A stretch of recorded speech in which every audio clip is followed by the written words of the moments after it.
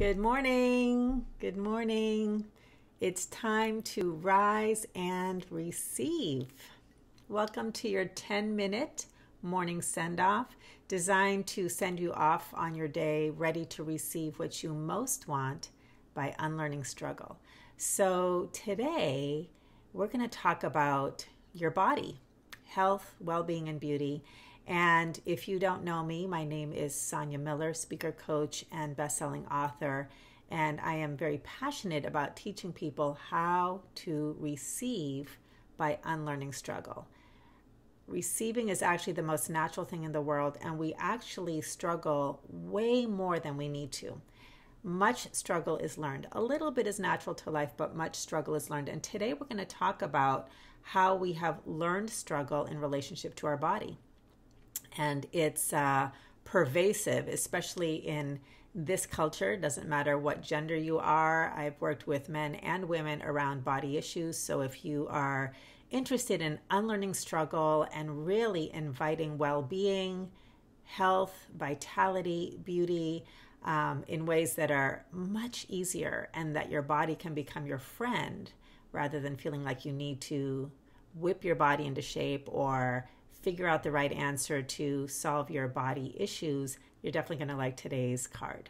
Okay, so what I do every day at Rise and Receive, if you're new to me, is I pull one card from my Receive card deck. It's brand new in development and due to come out in the new year in 2021. I'll keep you posted on that.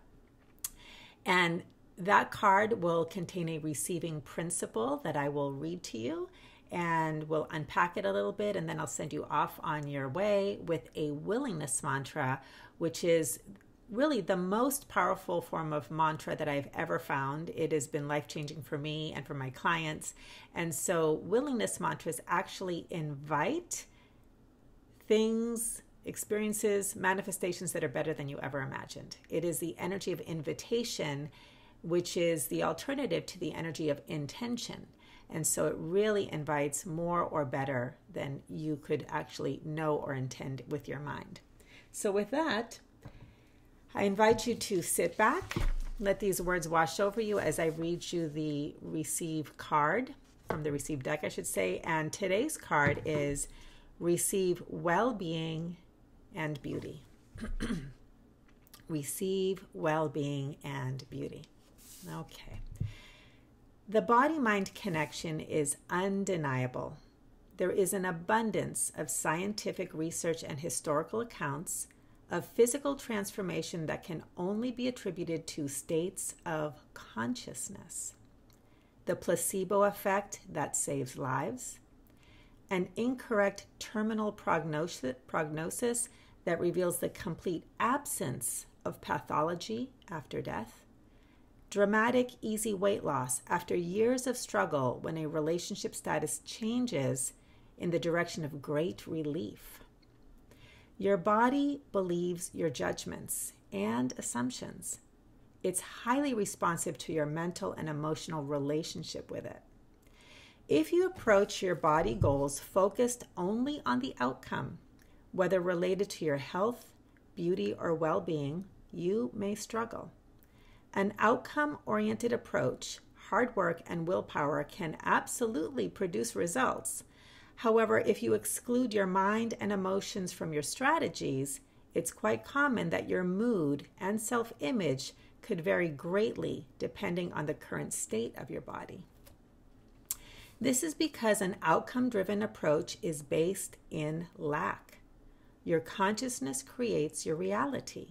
When your actions and strategies are driven only by the pursuit of an outcome, your consciousness tells the body, my body, as it is not okay. I must fix or change it. Your body believes you, and you manifest this exact experience. My body is not okay. I must fix or change it. This will continue for as long as you believe it.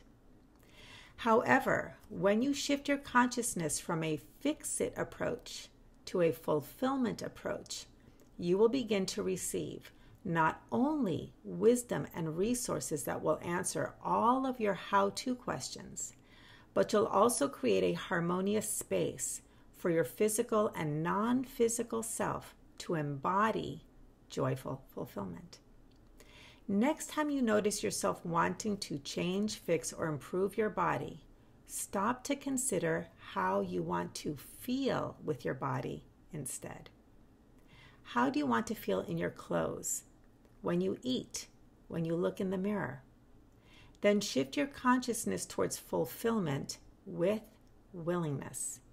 As you become willing to feel satisfaction and fulfillment first, your body will invite joyful manifestations and naturally guide you to lifestyle changes that feel best for you. As you unlearn the struggle of changing, fixing, and improving your body, you'll expand in your capacity to receive the body you love and love the body you have. So, I hope that is inspiring you. I hope it's opening up doors and ideas and possibilities in your awareness about where you could go next in your relationship with your body. And what I'd like to do now is give you your affirmation for the day. And, here's the thing. Wherever you go, there you are in your body. So at any time that you have any sort of a trigger, any sort of a desire to fix, change, or improve, you look in the mirror, you feel aches, pains, or symptoms, and you start to think, how do I? This is your opportunity to stop and practice this very simple willingness mantra. Try it on, practice it as much as you can. You cannot overdo it with willingness mantras, okay? Because that is the beginning of shifting your awareness, which is the key to everything. So here goes. I am willing to feel great in my body under all conditions. I am willing to feel great in my body under all conditions. Okay, so as always, I do not coach or teach on anything that I have not been through personally. My whole life, I am the guinea pig I'm the lab experiment before I try it out on any clients. And this is why I'm so passionate about what I do, because I know firsthand that everything that I teach and offer works. And then of course it gets reinforced after 25 plus years of coaching. So I'm particularly passionate about this topic because my own relationship with my body truly was the doorway into what I do for a living right now. Okay. As some of you know my story, I actually used to suffer from bulimia, an eating disorder. I used to carry about 60 extra pounds of weight on my body. And the weight is never really the issue. It's how I felt about that weight. And it was how I felt in relationship to food and my self-image and all of that. So just to paint a little picture, many years ago, when I was at the height of this eating disorder, I would wake up every morning thinking about what I was going to eat. I'd go to sleep every night thinking about what I was going to eat. I was obsessing about weight loss. I was obsessing about how horrible I felt in my body. There was a whole bunch of self-loathing, and I was living my own personal private hell. Okay. And so I spent many, many, many years trying to fix, change, or improve my body for a feeling. Now, I didn't realize this at the time, but that was what was going on. And so as I began my journey around healing this, and boy, it took a long time to even, own up to it because I was so ashamed of it, so I really tried this all on my own, and I really tried to whip my body into shape and control it. And while I didn't make myself purge through vomiting, I abused laxatives, and it was an obsession from morning till night. Okay. And I feel some reprieves at time when I'd get things under control and then I'd lose control again. And this went on for years. Okay. Well, when I finally started to do the deeper work, I learned that all of this had nothing to do with food, my body, beauty, none of it. It had nothing to do with the physical realm, at least in terms of where the problem was. Those were all symptoms. And so that's the thing I really want to offer you is there is cause and effect in the physical realm, okay? But cause begins in consciousness. So again, you could use willpower. You could use, all kinds of strategies and fix-it approaches. But if you don't go to the root, which is your consciousness, those results cannot last. They rarely last. And here's the best case scenario. If they last, you're miserable because you're always operating from control in your life. And the moment you lose control, the moment you look in the mirror and you don't like what you see, or your clothes are a little bit tighter, or a symptom shows up, then your mood goes down. So you could control your physical body.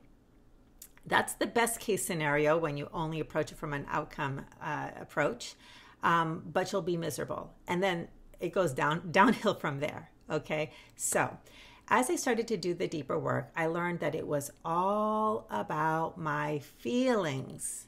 It was all about my feelings. And as I started to learn how to get in touch with how I wanted to feel, not just regarding my body, because my body was just really the doorway to the deeper issues of loneliness, of pain, of sadness, all kinds of things that I never had a healthy outlet to feel. As I started to honor that, and then learn some behavioral things around food, which was truly secondary, okay? Learning how to really feed the emotional hunger, the spiritual hunger first. Then all of the other stuff started to fall into place. And not only did I heal from bulimia and shed a bunch of excess weight, which again, the weight isn't the issue, it was how I felt about my body. But as time went on and my body fluctuated and stuff like that with children and life and stressors and things like that. But as life progressed, the most amazing thing happened that I never expected. My body started to naturally guide me into lifestyle changes without my even trying. I found myself giving up gluten. I found myself giving up sugar. I found myself eating lots more, vegetables. I gave up white flour. It was just happening. It was so weird. I gave up Diet Coke. I mean, it was just like one day I noticed, oh my gosh, I haven't had a Diet Coke for a year, and then 2 years. And those kinds of things, my body just started doing its own thing and leading me without any willpower effort. Now that's just my story. I have worked with many clients who have had similar experiences. And when they start to do the deeper work and start to release resistance around their feelings and practice willingness, which is the doorway to everything, to inviting more or better than you could ever know or control, they had similar experiences: freedom, weight loss, feeling more beautiful, their bodies just wanting healthier foods. It just happens. Now, it isn't necessarily easy, but it is simple. It's so simple because it's just awareness. If you're willing to work with your awareness, everything can shift. So I hope that this is giving you some new ideas, some inspiration if you have been frustrated and struggling around this topic.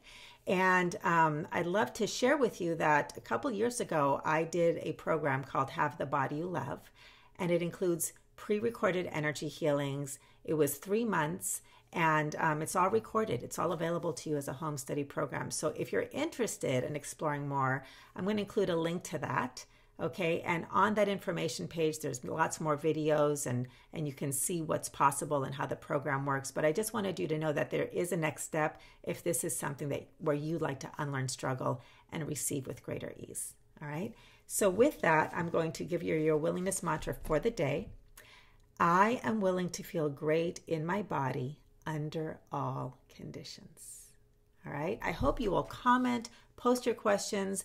You don't have to be here live to post questions. Come back, put them in the comments. I keep checking, and come back and re-listen to this and see what shows up for you. Practice the willingness mantra and share what you notice. Awareness is the first thing you'll probably receive, and from that, more things can come into your life that will guide you on your way. Have a great day. Have a great weekend. Thank you so much for being here at Rise and Receive. It's just, it tickles me. I'm so happy. And again, please like and share as it helps me reach the people that I'm here to serve. All right, everybody. See you on Monday. Bye-bye, everyone.